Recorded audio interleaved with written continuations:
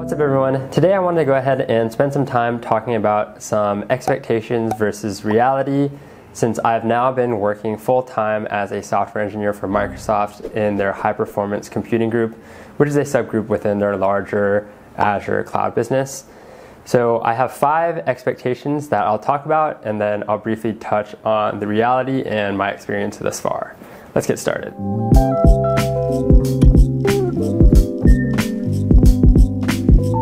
The first expectation I want to talk about is cutting-edge technology. Now, without a doubt, joining Microsoft and specifically the high-performance computing group, I expected to be exposed to the latest developments in the industry, and I think generally that is true.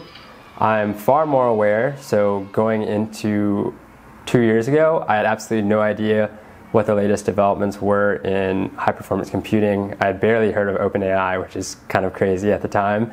And now I'm much more well-versed in what the latest GPU offerings and developments are, both internally and from NVIDIA, which is obviously the top dog. However, I do want to caveat and say that just because my team is the HPC team doesn't mean I actually get to run workloads and experiments using the latest and greatest cutting-edge technology. My team is generally responsible for maintaining the quality of these high-performance nodes that go out to customers like OpenAI. So that doesn't mean I necessarily code in Python and do AI, HPC, training, LLMs, things like that. That would be probably more akin to like an AI research team within Microsoft. And a lot of the actual code and work that we do is not new technology at all. So like a lot of the code that we write is in PowerShell or .NET C#, which I guess you might expect being that we are Microsoft. So the second expectation is internal tooling. And like I already touched upon, the .NET framework is very popular, and even though we are an AI/HPC team, Python is not nearly as popular as PowerShell for scripting purposes, just because I think a lot of the legacy system and existing technology within Microsoft internally uses PowerShell and is intended for PowerShell. The other thing I'd like to touch upon is internal projects. So I did kind of look forward to being exposed to internal systems and projects within Microsoft for developers that are not available to the public. But I would say the reality didn't live up to the expectation there, because these internal projects, since they are not external facing, there's less support, less documentation. The user experience is usually not as pretty, but for the most part, they do work. Something else to note is we do not get MacBooks. If you're someone that prefers a Mac over a PC, generally speaking, Microsoft is probably not the place for you. I definitely was one of those people, but I can be converted, so I have definitely gotten used to my ThinkPad, but I will say just the screen brightness of this MacBook versus my ThinkPad is pretty night and day, so I can't say I really work outside ever just because the light is too bright for the screen. So I would say the internal tooling at Microsoft, expectation versus reality, reality definitely leaves a little bit to be desired.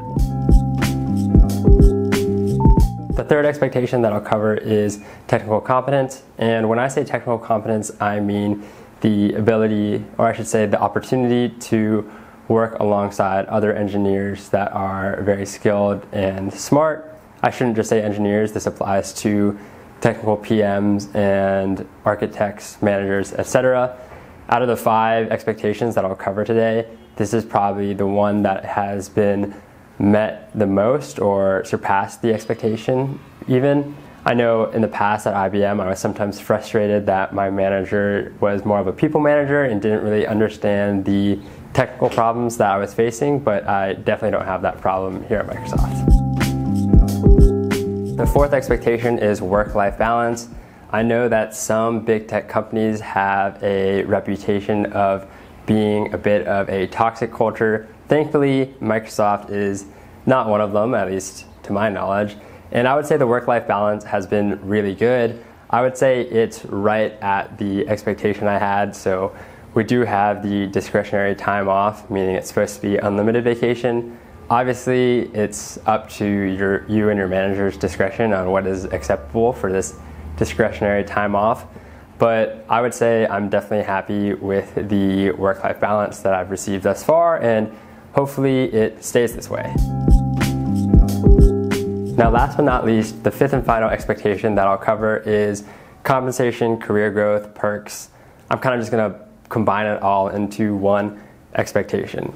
So as far as perks and compensation, I think generally speaking, the expectation is that it would be really, really high since Microsoft is doing so well financially with the stock performance. Now, of course, we do get paid as part of our total compensation in stock, so I guess that should be factored in. But as far as the salaries, I think generally speaking, it is a lot lower than people expect, just because you hear Microsoft and it's big tech, but compared to Meta, Amazon, Apple, Netflix, Google, Tesla, etc., the total compensation is definitely lower than the others in that kind of Magnificent Seven or big tech range. Now, I also don't want to complain too much because obviously, if you're a software engineer, you are doing all right financially, generally speaking, no matter what. But I do just want to point that out as far as expectations versus reality. For career growth, I'm quite happy. I went from software engineer 1 to software engineer 2 in like a year and a half or so. So I'm level 61, and that's kind of what you would expect for someone of my experience, though I think a lot of level 61s get there a lot faster. So I would say that's around what you would expect. As far as compensation jumps, that was 5% increase, so not a very big jump in base salary or anything, just more of a title and career growth type thing.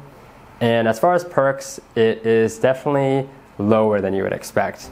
I kind of would expect to get, Microsoft hoodies, t-shirts, like a Yeti, things like that, but you can kind of attribute it to Microsoft's financial success as well, as they are pretty cheap, honestly, in regards to the perks and swag.